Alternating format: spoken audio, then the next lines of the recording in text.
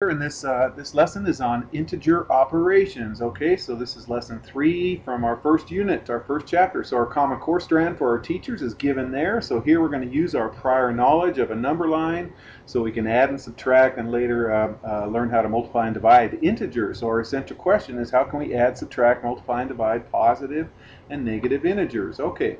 So what is an integer, you guys? Well, you've got to start with a set of whole numbers. A set of whole numbers starts at 0, and they're just counting numbers: 0, 1, 2, 3, 4, 5, 6, 7, all the way up. That's what the dot dot dot means, all the way up to infinity. So it keeps going: 20, 21, 22, 101, 102. So it just keeps going. So those are whole numbers, and integers are those numbers and all the negative numbers. Okay, so all the negative counting numbers, and this dot dot dot over here means -4, -5, -6, and so on. Okay.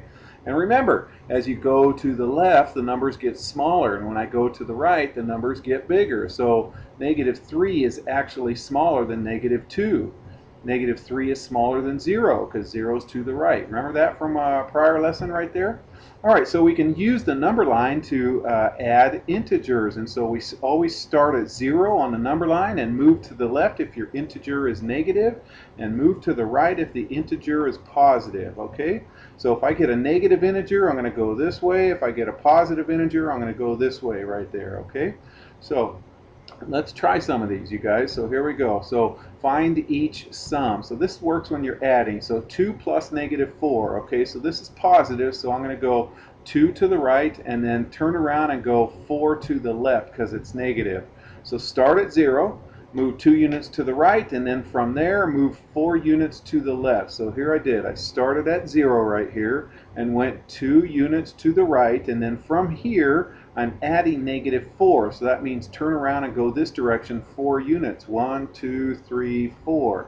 So our final position right here is at -2, so that's our answer right there. So plus 2 plus -4 is -2. All right, let's try another one here. -3 plus 6. Okay, so this means I'm going to go to the left 3, to the right 6 after I go to the left 3. So start at 0. Move 3 units to the left and then 6 units to the right. So here's 0. I went 3 units to the left, and then from here I went 6 units to the right that way. Okay, so there's my final position right there at +3. So -3 plus 6 is 3. Okay, and I know you guys are thinking, this is easy, but it's so easy. It's easy to make mistakes on this, you guys. So just, if you follow this rule, it works every time, you guys. Okay, now you don't have to do that. Here's one: -3 plus -4. Okay, that's negative, so to the left. That's negative, so to the left some more. So I start at 0, move to the left 3, and then from there move to the left 4 more units, you guys. So here I did. I started at 0, I went to the left 3, and then because that's negative, I keep going to the left, so I go 4 more, and that takes me to -7. So my final position is at -7. And again, I know you guys are thinking this is easy, I can do this in my head, but I see kids make so many mistakes on this, you guys. This is -7. A lot of kids want to say +7 or -1 or +1. So if you just use the rule of the number line right here, it'll work every time. Okay. All right, so when you subtract, you guys, when I'm subtracting x minus y, you add the opposite of this guy. Always add the opposite. Have you heard of that before? So you're going to add the opposite of y to x. Now we use what we just did. So x minus y is the same as x plus -y. So if it's positive, it goes to the right. If it's negative, it goes to the left when I'm adding integers. So subtracting, you just add the opposite. So find the difference. That means subtract. So 3 minus 9. Okay, so I'm going to add the opposite of this 9. So I'm going to add a -9. 3 plus -9. Okay, and then this is just like what we just did. I go 3 units to the right, then 9 units to the left, because that's negative right there. And I'm hoping you can see from here, it's going to get me to this right here. 3 units to the right, then 9 units to the left, because this is the same as 3 plus -9. Okay, there's the picture. 3 units to the right, start at 0.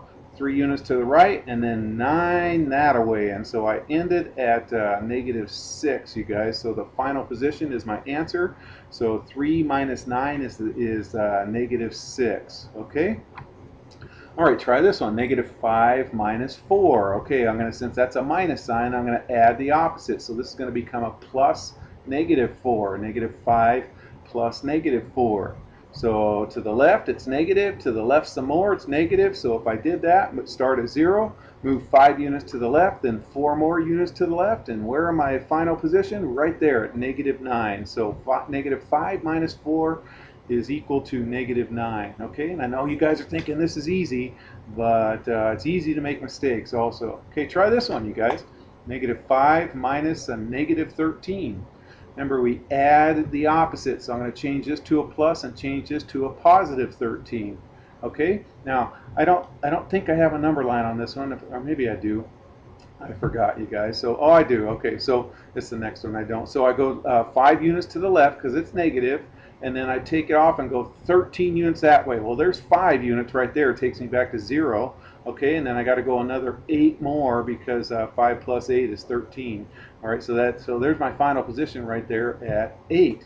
Okay, so that's my answer right there. Negative 5 minus a negative 13 is a positive 8. Okay, it gets kind of tricky, doesn't it, you guys? All right, try this. You got 4 numbers here. Okay, now this is the one I don't have a number line right here. So if I go to the left 7, and then I go to the left 15 more, this is going to take me to negative 22. Okay, so all I did is I added negative 7 plus negative 15 is negative 22. All right, now negative 22, I'm way over there at the left, and then I'm going to go plus 2. So that's going to go to the right 2. So this is going to take me to negative 20 right there, just doing one thing at a time right there. Okay, now I'm going to do negative 20 plus 12. I'm at negative 20, so I'm going to go 12 to the which way? I'm going to go, since it's positive, I'm going to go to the right. So if I go to the right, it's going to take me to negative 8. Okay, so that's the one I didn't use a number line on. Try it with this one. Okay, 5 minus 19 minus 2 plus 21. So I'm going to change this minus to 5 plus a negative 19. This is going to become plus a negative 2 and then plus 21. Okay, so that's all I'm doing right there. All right, so this would be to the right 5 and then to the left 19. All right, so if I'm at to the right 5 at positive 5 and then go to the left 19, that's going to take me to negative 14 right there. You guys with me? Okay, and now I'm going to go negative 14. I'm at the left, negative 14. I'm going to add some more left right here, and that's going to take me to negative 16 right there. And now when I go negative 16 and I turn around and go in the positive direction, 21, negative 16 plus 21 will take me to 5. What do you think, you guys? Okay? All right, so when multiplying or dividing, I'm sure all of you guys have heard this, and a positive times a positive is a positive times a negative is a negative, and same with dividing, you guys. And then a negative times a negative, what's that? Well, hopefully you guys know it's a positive right there. So the product or quotient, if quotient means you're dividing, product means multiplying. So the product or quotient of two numbers, if they have the same sign, it's positive. So a positive times a positive or a negative times a negative, same sign means it's positive. If they have different signs, it's negative. Okay, so I think that's not old news to you. So let's try this. Multiply or divide, you guys. Okay, so here I have a positive times a negative, so this is going to be negative. 5 times 7 is 35, so it's negative 35. Okay, here I have a negative divided by a negative, so this is they're the same sign, so this answer is going to be positive. 24 divided by 3 is 8, positive 8. Okay, how about this guy? Okay, here I have a positive times a negative. I'm only going to do these two guys first. So positive times a negative is a negative. So 7 times 2 is 14. So it's negative 14. And then here I have negative 14 times negative 5. And negative times negative is a positive. 14 times 5, 5, 10, 15, 20, 25, all the way up to, count with your fingers, 14. I get 70. Okay? All right, so because it's negative times negative. All right, try this one here. A negative divided by negative, this is going to be positive, so 25 divided by 5 is 5. So I just did these two guys, and then here I have a positive 5 times a negative 2. Notice I'm going from left to right when I'm multiplying or dividing. Don't do multiply first, you do whatever comes first when you go from left to right. Okay, 5 times negative 2, a positive times a negative is a negative right there. All right, I hope this helps you guys. If it does, then please click like if you're on your YouTube account. If it doesn't, then please click dislike. And if you're so inclined, go ahead and subscribe. Take care, you guys.